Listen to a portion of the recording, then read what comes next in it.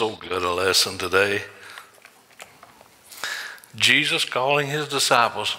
Did you ever figure out how he knew? Jesus knew, didn't he? He knows who, what's the word I'm looking for? He knows who wants to be a part of him, even ahead of time. Calling his disciples. How do you spread freedom all over the world? You recruit volunteers. You ever tried to recruit volunteers? Maybe you've been recruited, I don't know. Back when my day, they had the draft. You were recruited, all right. Today, let's give us some examples about recruiting. NASA, Space Association, they advertise for volunteers to spend 15 weeks in a hospital bed. Now, that sounds pretty easy, don't it? I can't hardly stand a day or two in a hospital bed. 15 weeks? They wanted to see how it affected them in space, you know. A Swedish university asked for volunteers, now this is more my speed, to eat 4 cupcakes every day for 6 weeks. I guess it had to do with gaining weight, didn't it? I don't know. Here's the kicker. Pennsylvania Department of Transportation asks for volunteers to drink to inebriation as long as it took to train their officers to use their field sobriety test. Which one do you think had the most volunteers? One of the strangest requests for volunteers happened several years ago when author Shelley Jackson, I've heard that name before, she asked for volunteers to help her publish a short story titled Skin. It only had 2,095 words in the short story. That's according to Associated Press, and that's a key to this. If you can get the news involved in whatever you're doing, and they throw it on all the channels around the world, you'll get volunteers. So anyhow, that's a key. The Associated Press reported this. She wanted to publish her book by tattooing the story 1 word at a time on the skin of volunteers. So imagine with me now, you got 2,095 words. It's got to be on 2,095 people, okay? Well, get this. It worked. Volunteers, get this, from all over the world offered their bodies to the project. You know, I guess this is several years ago too, though. But anyhow, there's some examples. One even had it on his toe, you know. I guess it's all over their bodies. Did you know it worked? Publicized everywhere. You know, everybody was, I've got part of Shelley's book, you know. But when you stop and think about it, a small group of volunteers spread the message and the mission of Jesus Christ from Jerusalem around the world. Small group, handful of men. And they did this handful of disciples, they did this while facing persecution. You don't get nobody for persecution, do you? Huh? No volunteers for persecution. I've gotten off of that without joining a group, you know. But anyhow, while facing persecution, and they faced poverty. Persecution, poverty. Then they faced beatings. Remember Paul and Silas? They just beat them half to death, stripped them of the clothes, put them in stocks and bonds in the furthest part of the jail. My. So This small group is going to spread the gospel of Jesus Christ from Jerusalem around the entire world, facing all these obstacles. Along with that, cultural differences. You take somebody from the United States, send them to China, they don't know the language, and that's another one. Language differences. Imagine all the obstacles that are involved in you volunteering for a cause and having to go and spread it all around the world or wherever God leads you to do it. Whew. Seems almost impossible, don't it? Let's go back and let's look at the beginning. In Luke 10:1, reads like this: After these things, the Lord appointed other 70 also, and he sent them out two by two. Have you ever done that? Have you ever anything? Good grief! I remember when in high school, they'd have us selling things for FFA. We lived in a rural farming community, and they'd send us out two by two. Guess they got it from here, And you take the little brochures and you go out and you sell. I think it was magazines. And if you sell so many magazines, you win a knife, or something like that. But anyhow, that's how I started in the salesman's department. Didn't like it at all. But anyhow, sent them out two by two in the face of every city and every place, before his face. Now, the reason it says before his face, Jesus was coming to this place later on, but he sent the two ahead of him in this city, in this place. So get the picture now, two by two, and whether he himself would come. So that means he was going to follow them. So I guess they had to kind of lay the groundwork, wouldn't you say? If go and tell them that I'm coming. Go and tell them that Jesus is coming. Do we do that today? Do we go and tell them Jesus is coming today? Anyhow, therefore said he unto them, the harvest truly is great, but the laborers are few. Now this is 2,000 years ago. Has it changed much? Harvest is great.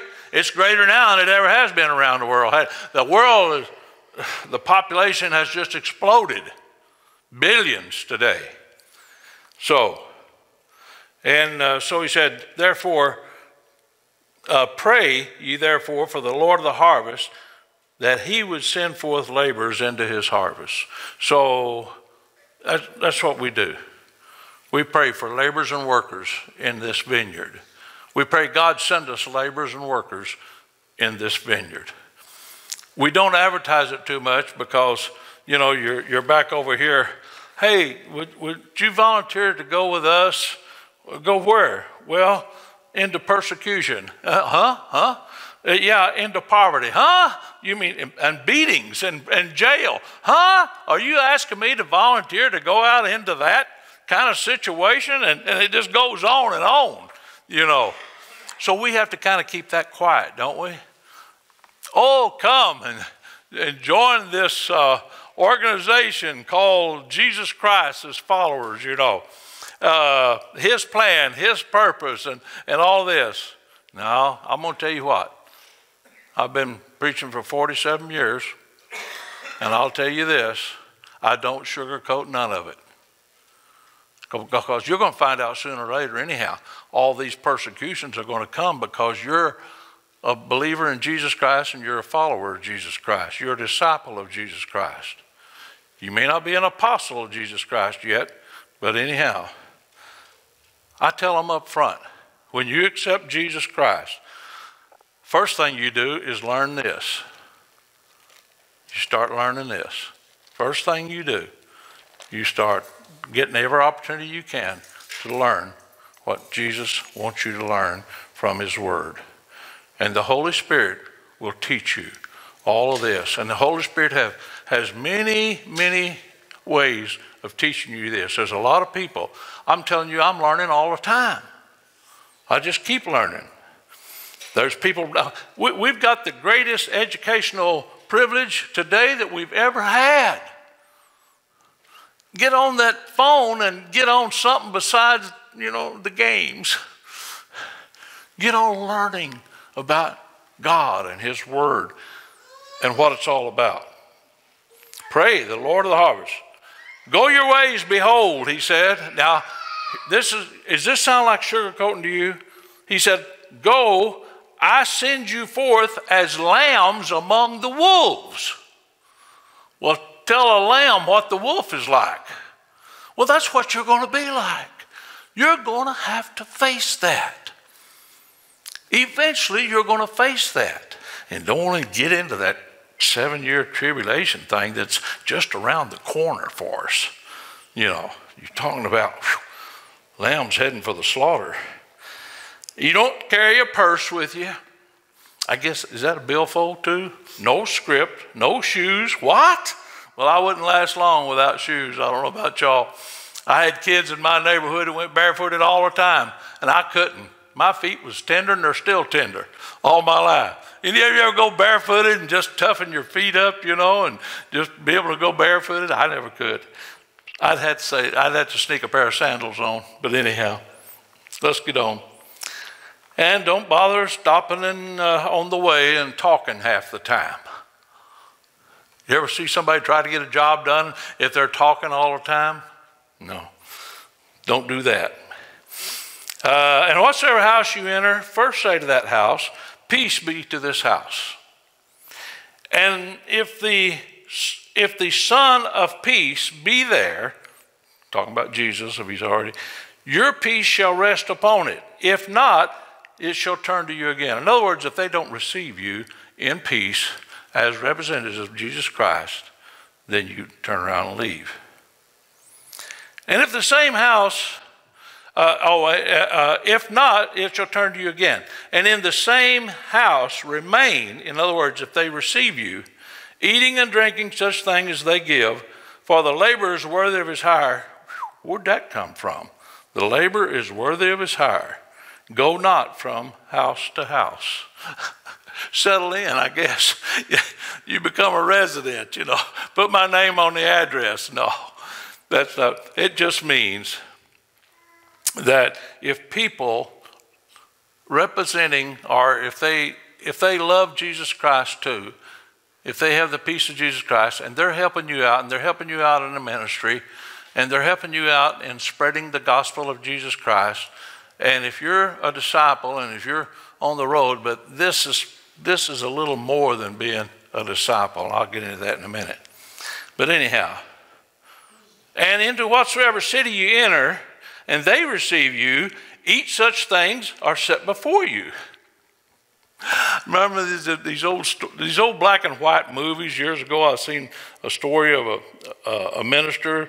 These were ministers that get on a horse and they ride 50 miles through the hills, you know, and the woods and what have you, and they minister to people.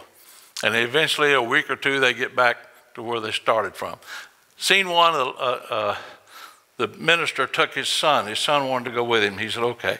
He took him with him. And they were at this little old lady's house, and they were eating some porridge.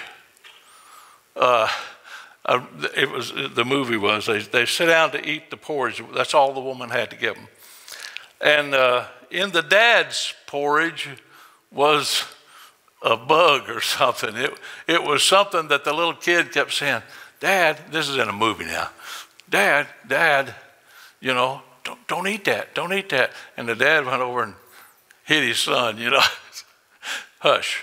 And so anyhow, the dad went ahead and ate every bit of that porridge, bugs and all. And he never did tell the little old lady, you know, because it would offend her. I don't know why I remember that like this. He said, well, what's that? You know, and whatever they set before you, you eat it. Don't say, whoa, wait a minute, where's the steaks? You give me the bologna. You know, don't do that. Don't do that. And into whatsoever city ye enter, and they receive you, all right, number 9, and heal the sick that are therein. Well, how many of us that would leave out? And say unto them, the kingdom of God is come nigh unto you. But they had the grace and the spirit to heal people. The big difference than today. And it says, but unto whatsoever city ye enter, and they receive you not, Go your ways out into the streets of the same and say, now this is tough. Number 11, even the very dust of your city, which cleaveth on us, we do wipe off against you. Notwithstanding, be ye sure of this, that the kingdom of God is come nigh unto you. Kick the dust off of your shoes. Have you ever had a situation like that where you just felt like kicking the dust off of your shoe? Well, there's other scriptures too that go along with the same theory. If someone don't receive you, just kick the dust off of your shoes at their door and walk on. They have no idea what that means. But I do. I know what it means. And I know what Jesus is saying here. I know what effect it's going to have on that place. Because they're in trouble and they don't know it. So don't just go around kicking your shoes off at everybody's door. All your enemies, hey, there's my enemy. Kick, kick, kick, get the dust off my shoes, boy. Just wait and see what happens to you. I don't think that's the right attitude. We feel like that sometimes, but I don't think it's the right attitude. Okay. Now let's notice what's happening here. Jesus has set his face resolutely for Jerusalem. Have you ever been that way? Have you ever had a strong motive or direction that you want to help send somebody in a certain direction, tell somebody to go somewhere, or you go yourself somewhere, but you're set on going there. You're going to do it no matter what. Well, Jesus Christ was heading here in these places where he sent his disciples or apostles ahead of him for. He had his face set to go there. Let me go on further. Get ahead of myself here. Only Jesus knew that he was heading toward his arrest, his torture, and eventually his crucifixion. He's the only one who knew that. He tried to explain it to him, but nobody understand what he was saying, But Jesus, knowing all of this was fixing to happen, looked straight ahead. He stayed focused on what his mission was. He stayed focused on what God was asking him to do. He stayed focused even knowing all of this was coming. Can you do that? Huh? If you know the whole bottom's going to fall out of everything if you do certain thing, can you stay focused and go through it? Most of us change a half a dozen times. Only Jesus knew that this would be his end. This would be the end of his earthly mission. It's now time to pass the torch. Have you ever said that to your kids? It's now time. It's now time for you to do what I've been doing. It's now time. You have to do it. Jesus knew what was fixing to happen to him. Well, what if the disciples decided that they just wasn't going to go through with this? What if they just decided to sit down and go back to what they were doing after Jesus was resurrected? He's not with them anymore. What a shock. He got crucified. What a shock. He died on the cross. What a shock, Really didn't see this coming, Lord. I was following you as long as everything was going all right. You were healing the sick. You were raising the dead, You were feeding, you were making, 5 loaves and 2 fishes, feed 5,000 people or 10,000 people. Long as everything was going pretty good, long as you was with us, Lord, then it was all right to follow you. But now you're leaving us? I don't know. I don't know if I'm up to doing this. It's kind of hard times right now. What if you were here? What if you were here? Even your own people that you come to die for, even your own people refused to believe that you were Jesus. They called you the devil. They would not accept Jesus at all. The Jew would not accept Jesus. And get this, 2,000 years later, Are they accepting him now? Not as a nation. Nope. We still are not accepting him. But my, how many Hitlers has to come to the Jews before they'll wake up? How many Hitlers has to come before us before we'll wake up as a church body around the world?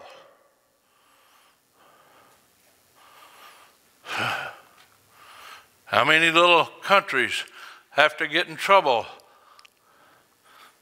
from people like Russia, Ukraine? Ask some of them Christians. Ask them what they're going through. Ask them, are they about ready to throw the towel in? How many of them are laying down the cross? From what I see on TV, I don't see much of it lately, but what I seen on TV weeks ago, boy, they were still praying and they were still meeting and they were still worshiping, you know, and they're just being blown up for no reason at all because somebody decided he wanted their land. But anyhow, it's time to pass the torch.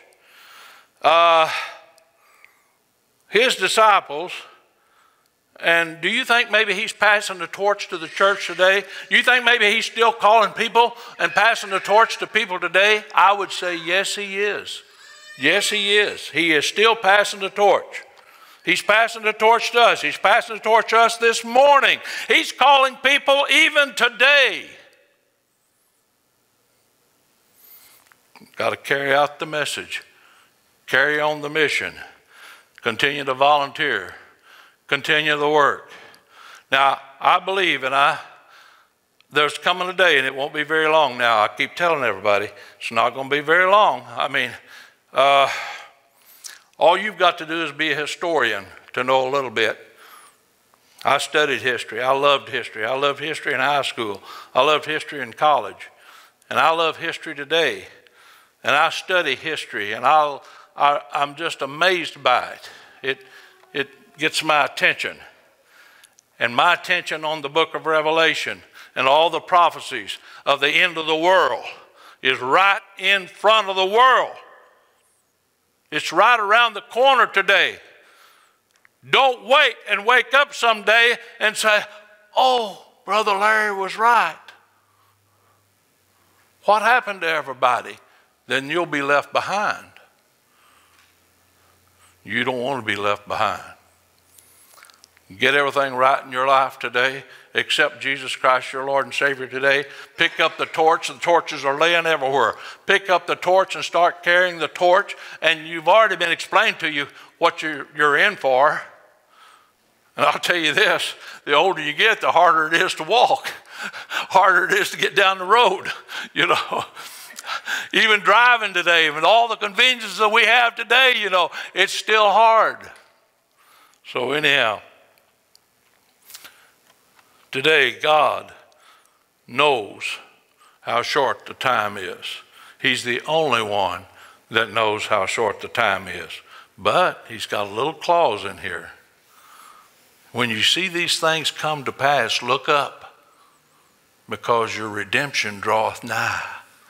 In other words, you that are carrying the torch, you that are doing the work of disciples and apostles, and you're going through a lot of things today for that, you know. I can just imagine if you're still paying your tithes and gas it dropped today.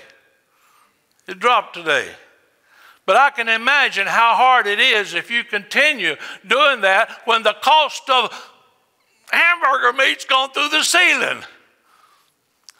Forget the steaks. Don't even start looking in that part of the counter, you know. But anyhow, I can imagine it's harder, and it gets harder. And who said it was going to get any easier? Not Jesus Christ. It's going to get harder. But God knows when the time is, and it's almost here.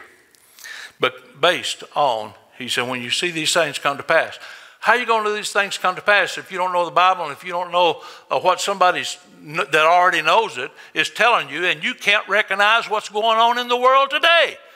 You're going to be blind, and you're probably not going to carry much of a torch. You may carry it a mile and you'll lay it down because it's just too tough. So, what is the methods being used today to warn the world about the return of Jesus Christ? Now, 2,000 years ago, the disciples were going before Jesus, and there was Jesus is coming, Jesus is coming. And well, he was literally coming right behind them, Recognize him, Jesus, the Son of God, is coming. Jesus, the Messiah of the world, he's coming.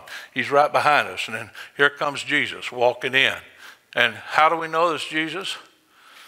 Raising the dead, healing the sick, feeding the multitudes, preaching to them about mercy. All kinds of ways he was helping people, not even counting saving their souls. How do you warn them today? How would you warn them today? Well, I'd recommend the original plan because it works. Send volunteers out 2 by 2. Huh? Yeah. Either that or have a yard sale. We got a chance to talk to a lot of people, didn't we, Mom? Donnie? Yeah, we got a lot. Yeah, of course, I couldn't start preaching a message out there trying to sell them something, It was kind of hard. I don't know. We might not have sold nothing if I stayed out there. Might have led somebody to the Lord, though. You never know. But it'd been worth it. So today's methods, I'd say 2 by 2. Go out and tell everybody that Jesus Christ is about. Well, how am I going to tell everybody, Brother Larry? How am I going to tell everybody that Jesus Christ is coming? Well, I'll send you with somebody that's been studying the book of Revelation, I'll pair you up with somebody.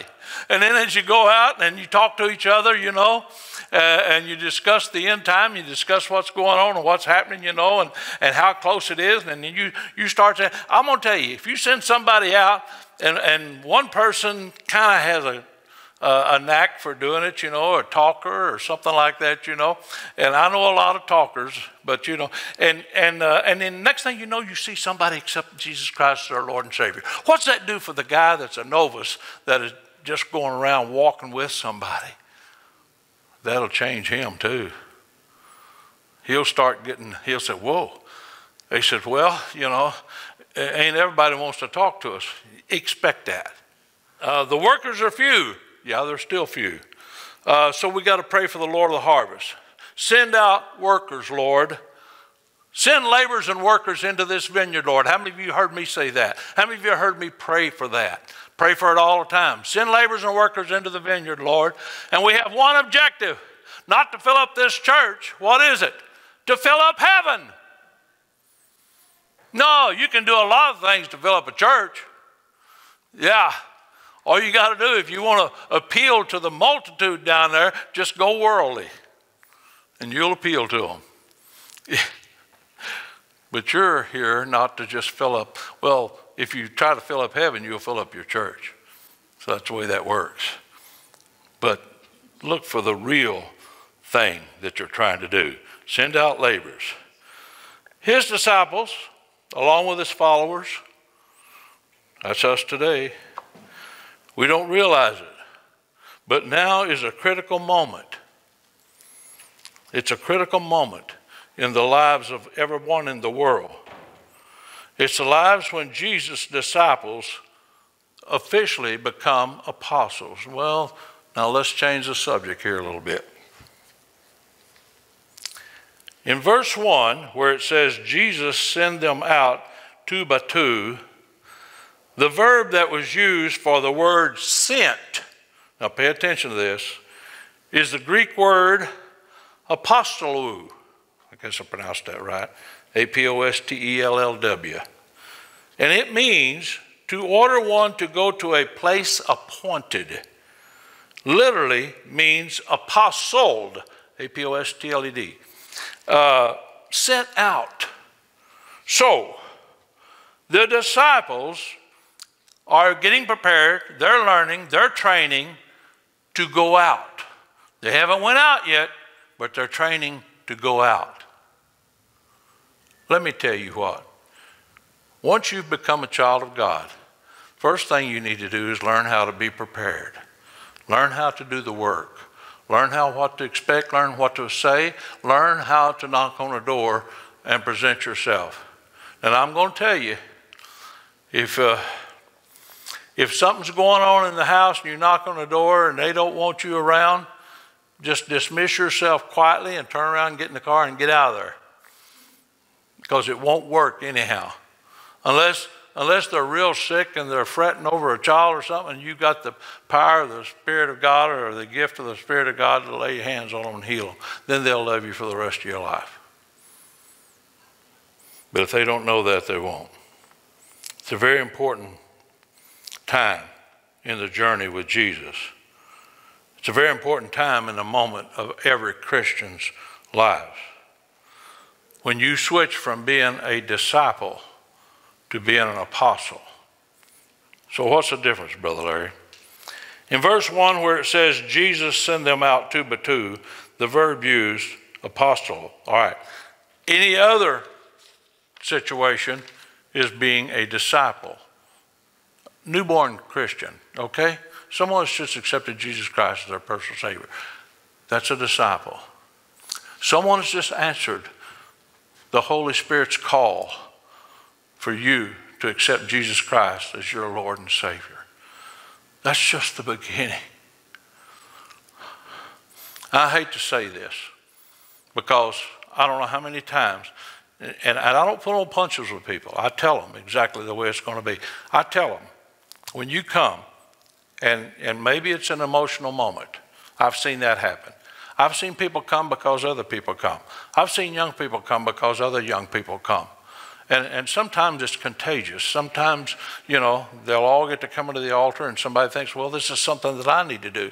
And my friend and my buddy or something, they're doing that, so I'm going to go do that. No. No. You do it because the Holy Spirit's drawing you.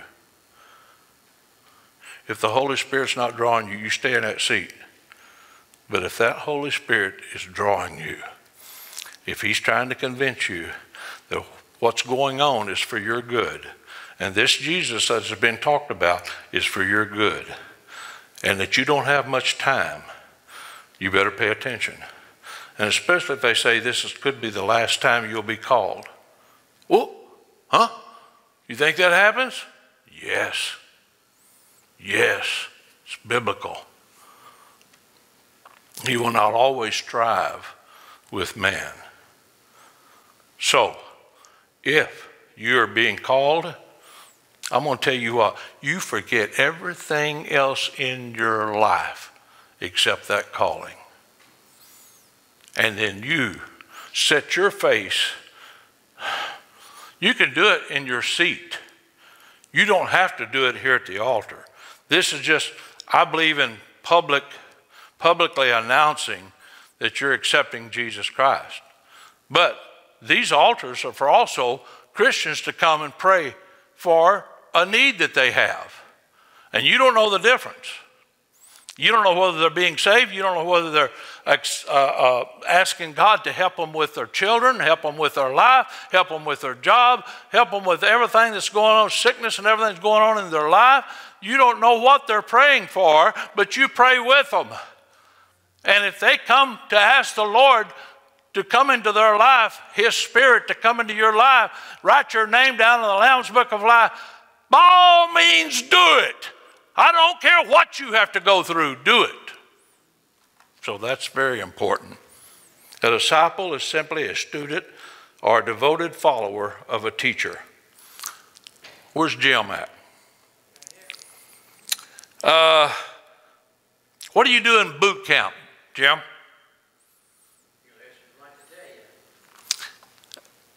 What does boot camp prepare you for? What you got facing you. It prepares you for when you meet that guy across the road from you that's got a gun pointed at you and you got a gun pointed at him. It prepares you for that minute. And if you're not prepared, what does he do to you? He'll kill you.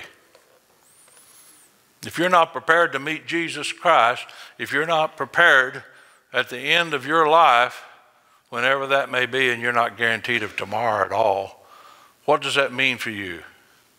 The devil will kill you and he'll have you, and he'll take you with him in that lake of fire that goes on and on and on think of how long eternity is, because that's where you'll spend eternity, in a lake of fire by the enemy that's got you. And the enemy is the devil, and he's good at what he does. Don't let him dupe you. I don't know how to use any other word. Did you ever get duped by somebody, took by somebody, cheated by somebody, rooked by somebody? I don't know how many words are out there. I use duped. When Satan dupes you, he'll dupe you good. And he'll take you down the road with him.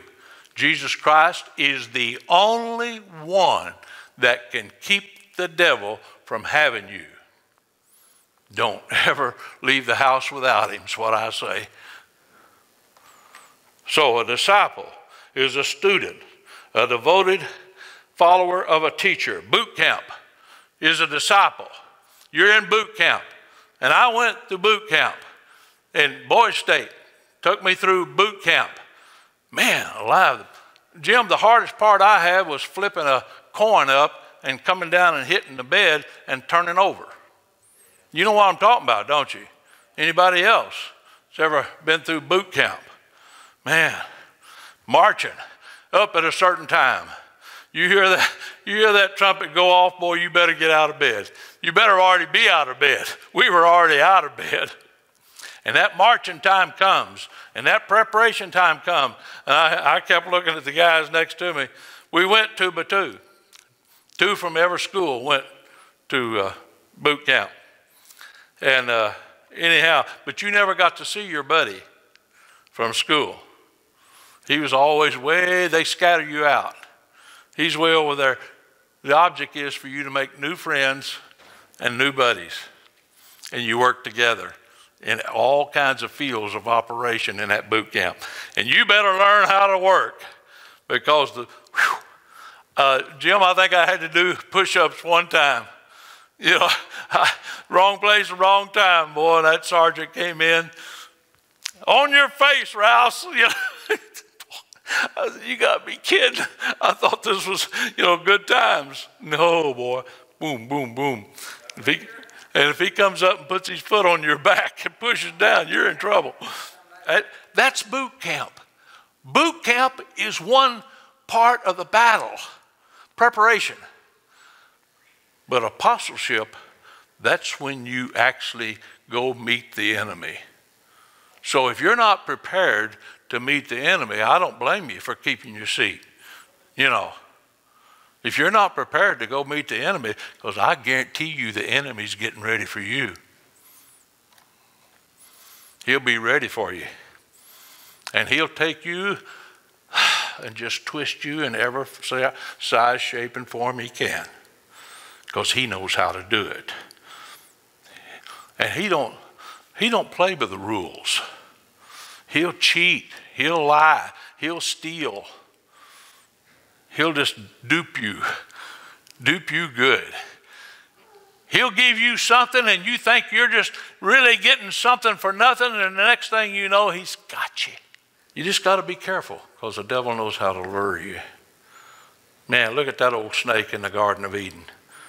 Hung up in that tree up there, and this poor little old woman called Eve, she comes up and looks at him, and the way I understand it, he was a pretty snake. Didn't know a snake, probably. Didn't know how a snake was supposed to look. And of all things, this snake talked to her. Well, right there's the first warning signal. I don't know how many animals in the Garden of Eden talked to Adam and Eve, but boy, if none of the rest of them's talking, I'd be a little eerie the one that was talking. Well, now you are. But boot camp and apostleship. Apostleship, Jim, was when you met the enemy head on. Did you have some friends that lost their lives? Yeah. See? So it wasn't no game, was it? It wasn't just a game going over there in Vietnam. Vietnam was bad. I lost some friends in Vietnam. And some of that, you could have the best boot camp volunteer there was, and they still going to lose their life. But Jim, they still went, didn't they? Still went. Wouldn't it be something if you had volunteers for Jesus Christ, but if you just take a small following and get everybody prepared, discipled, that means being prepared, and then become an apostle where you actually hit the road. You actually go out knowing you're going to be having a door slammed in your face. Or at work, somebody say, don't be doing that here. We're strictly business here. We're strictly here to make money. Don't be mixing Jesus Christ here. You do that in the church. You stay in the church and work for Jesus Christ. You stay in a church and become an apostle for Jesus Christ. The minute you get out of that church, you forget it. Because you're in the world then. You're duped if you hear that by the devil. Because God said, whoa, I remember Brother Larry tell me one day that he sent them out two by two. Those apostles went out two by two, and they went through all kinds of pain. So let me close with this. Now y'all listen hard, because this is hard. If you sit in church each week and doubt the power of the Holy Spirit, you can't do nothing without the Holy Spirit. You can forget it. You're not going to be able to do it. You won't last. You won't make it. The power is in the Holy Spirit, the Spirit of Jesus Christ, Holy Spirit in you. So if you don't do nothing, you doubt that the Holy Spirit will see you through. You don't have enough faith in him. You don't have enough trust in him. Or if you sit in church and you haven't done any acts of mercy or justice, if you haven't helped anybody, if you haven't tried to take somebody some food or some groceries that are down on their luck or things like, if you just haven't had any training or discipleship like Jesus Christ, anything that Jesus Christ would do, you ain't done none of that. If you're still like that, okay, no acts of mercy, no living in the truth, you may still be a disciple in boot camp. Even after you've accepted Jesus Christ your Savior. Listen, there's got to be some evidence that you have accepted Jesus as your Lord. There has to be some evidence. You can't sit on the sideline and let everybody else work and you not work. For the lost people of the world, you probably are still in boot camp. Not anything wrong with being in boot camp. At least you're on your way. But if your worship and your study is leading you to walk out of this church and look for someone who needs the good news and look for someone that needs the warning that today Jesus might come. And if you're not saved, you will be left behind for 7 years of the worst hell you ever can imagine. Never has it been like this 7 years is going to be.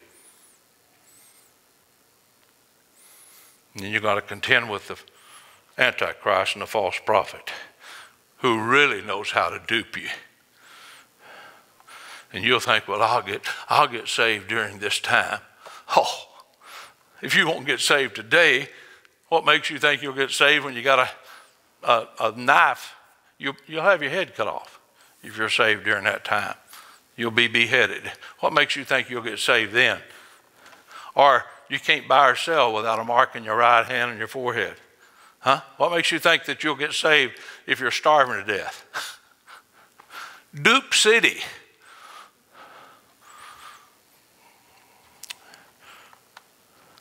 But if you're going out and you're thinking about this, I advise you to be saved first. Ask Jesus to come into your life first. You don't have to be at these altars. It can be at home. It can be in your closet. It can be in a seat anywhere. Anywhere you can accept Jesus Christ, your Lord and Savior. When you do, and you need a church to be a part of, come and tell me. We're always looking for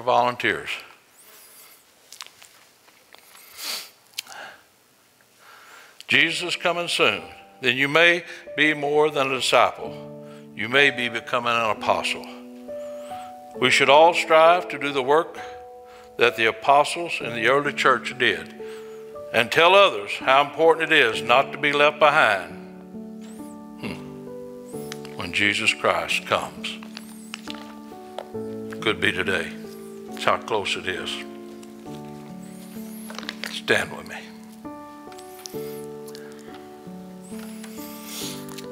Bow your heads with me. We've got time for an invitation.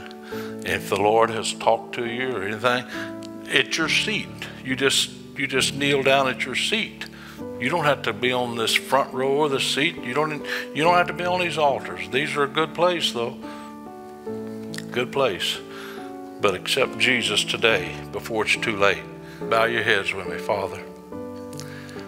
Thank you for the lesson that you've given us this morning. Thank you, God, for all that have come this way today.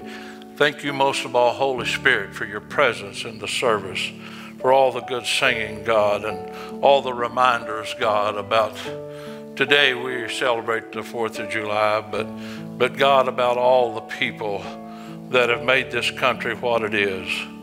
Thank you, Heavenly Father, for we see you're moving in the government of the United States of America. We've seen this past week you're moving in the Supreme Court. And God, they did something that they were threatened with their lives over. And Father, there'd probably still be a lot of trouble just because they done what they were, not what they were told to do, but what they were prepared to do and what they were taught to do and what they knew was right, according to the Constitution of the United States of America. God, thank you for blessing this service. Thank you for blessing this nation. And God, as we give the invitation this morning, anyone, God, this is the most important minute of their life. If anyone here needs to know Jesus Christ, I pray, God, that we would all rejoice in that as much as we will when the day we see Jesus face to face. And thank you again for your presence here. Send us souls for our laborers and workers in the vineyard. And we ask it all in Christ's name. Amen and amen.